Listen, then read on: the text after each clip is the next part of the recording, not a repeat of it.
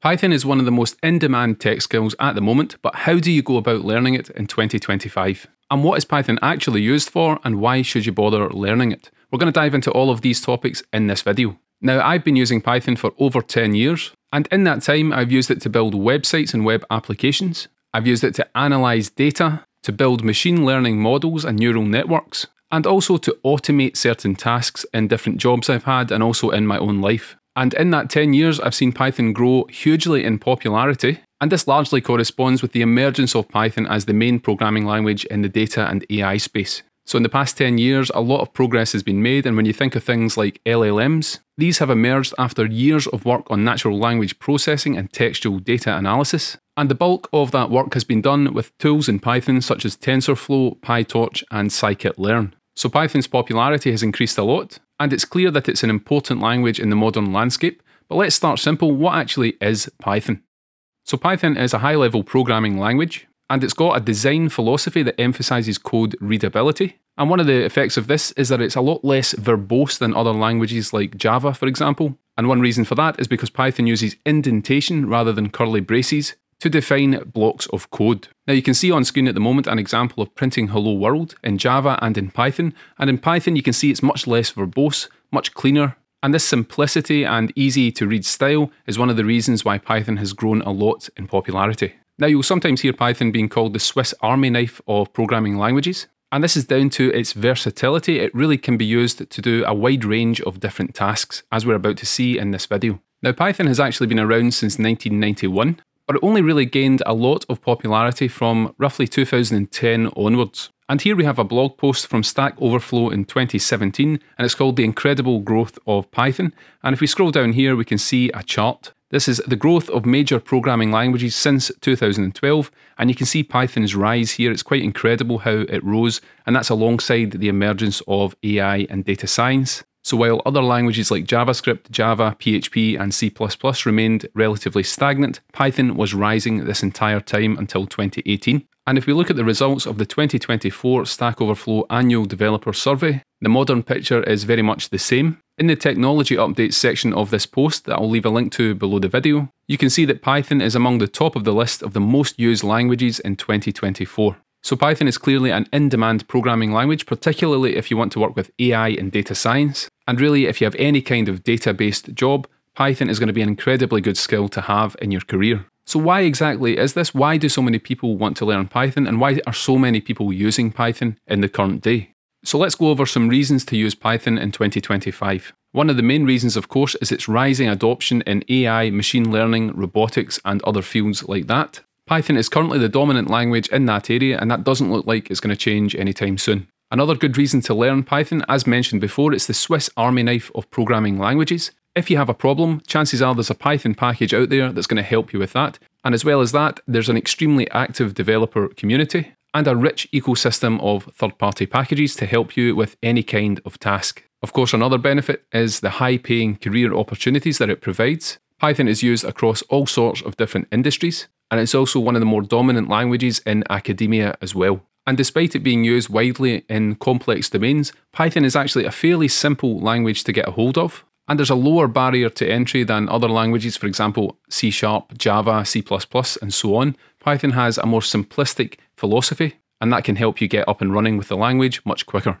And finally, one other reason for now, something that's pertinent to what we've done a lot on this channel, you can use Python to build complex web applications using frameworks like Django and FastAPI. And if you're interested in more of that, check out some of the other videos we've done on the channel. So clearly Python is a great skill to have, and there's many good reasons to learn Python. And doing so could be very beneficial for your career and of course for your wallet as well. But the question is, how do we actually go about learning Python in 2025? Now, as with anything, we need to start with the fundamentals. And for Python, you want to master the core concepts of the language first and foremost. To start with, you'll want to learn the basic syntax and also the core data types of the language, for example, lists, dictionaries, and sets. And if you're coming from other languages, you'll want to get used to the indentation style of Python as well. Once you have the basics down, you can then move on to controlling the flow of the program. And for that, you're going to use things like for loops and if statements for conditional logic. For example, this statement on the screen now is going to give you all of the even numbers between 1 and 10. And in order to do that, it uses the loop.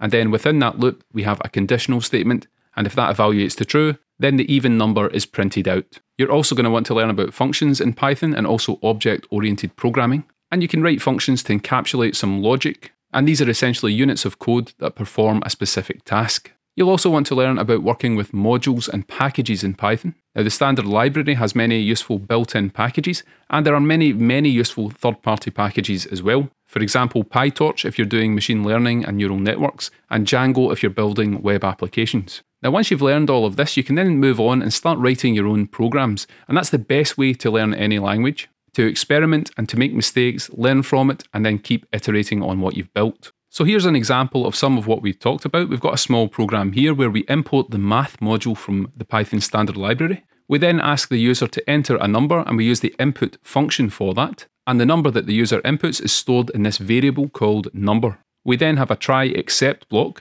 and within the try block, what we're doing is we're trying to convert the user input to a floating point number using the float function. We then have a conditional statement. We check if the number is less than 0. And let's say this program is for calculating the square root of a number. We cannot get the square root of a negative number. So if the number is less than 0, we're going to print this to the terminal.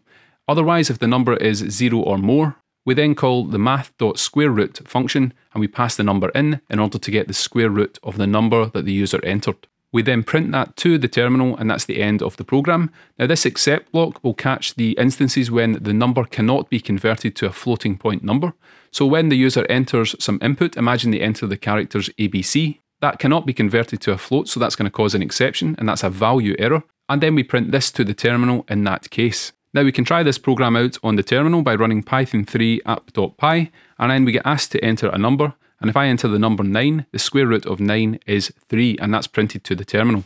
If we enter some characters, for example ABC, we get the value error. That cannot be converted to a float, and this is printed to the terminal. So by writing these kind of small applications where, for example, you get some input from the user and you do something with that input and you create some kind of outputs, that's the kind of programs that are useful for developers to write when they're learning these kind of languages. And we've demonstrated some simple things here like using modules, using functions in Python, using try except blocks to catch errors. And we've also seen things like conditional statements here to check the value of a number and then do something depending on whether it's less than 0 or not. And we also have the notion of data types here where we take user input and we convert it to a floating point number. Now, of course, this is a fairly simple program. We can write much more definitive and complex programs as we get better at the language and master some of these concepts. Examples might be writing a web application for your work or automating some task that you do every day in the office. These can be great time savers, but you need to learn a bit more than just what we have here in order to do that.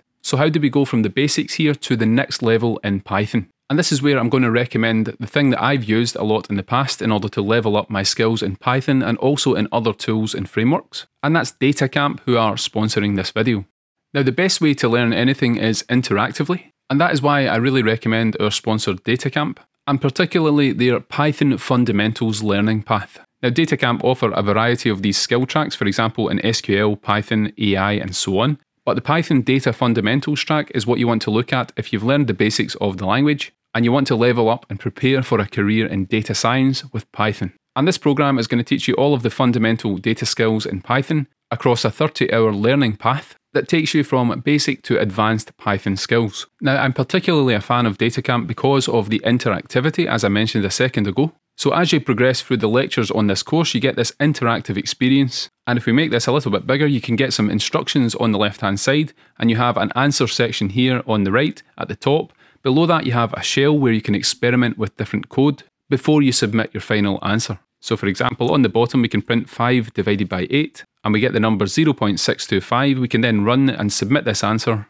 once we're confident in the solution. So this is interactive, and it allows you to experiment with the language as you progress through the learning path. And once you've completed the Python Data Fundamentals track, there's a certification that you can get that's industry recognized as well, and that's the Python Data Associate certification. And this can be really useful if you want to jumpstart your goal of having a lucrative career as a Python developer. The certification includes an exam and a final project, and this is quite a challenging one. Not everyone passes this certification, so doing so really gives you an advantage as you approach your career as a data scientist in Python, and gaining the certification is going to bring you new opportunities. Now, all of the learning materials for this certification are available in the Python Data Fundamentals track, so you can interactively learn everything you need. For example, an introduction to Python itself. we have intermediate Python, and then you start learning about data science and data tools in Python. For example, data manipulation with pandas, and pandas is the most popular data analysis tool in the language at the moment. And you can then learn how to join data with pandas, and if we look at more here, you also get to do data visualization using matplotlib and seaborn, and these are key packages for analysis in Python and for visualizing the data that you have.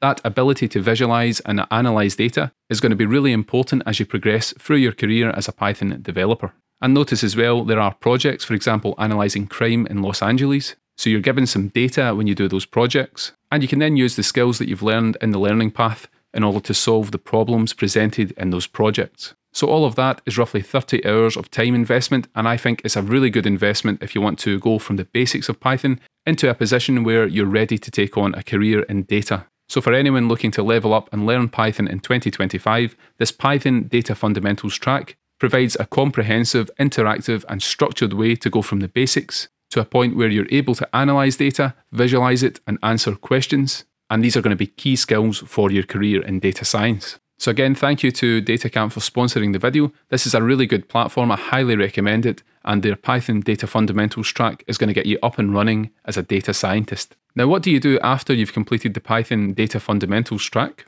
Let's now consider what you might do if you want to advance to the next level in your Python journey.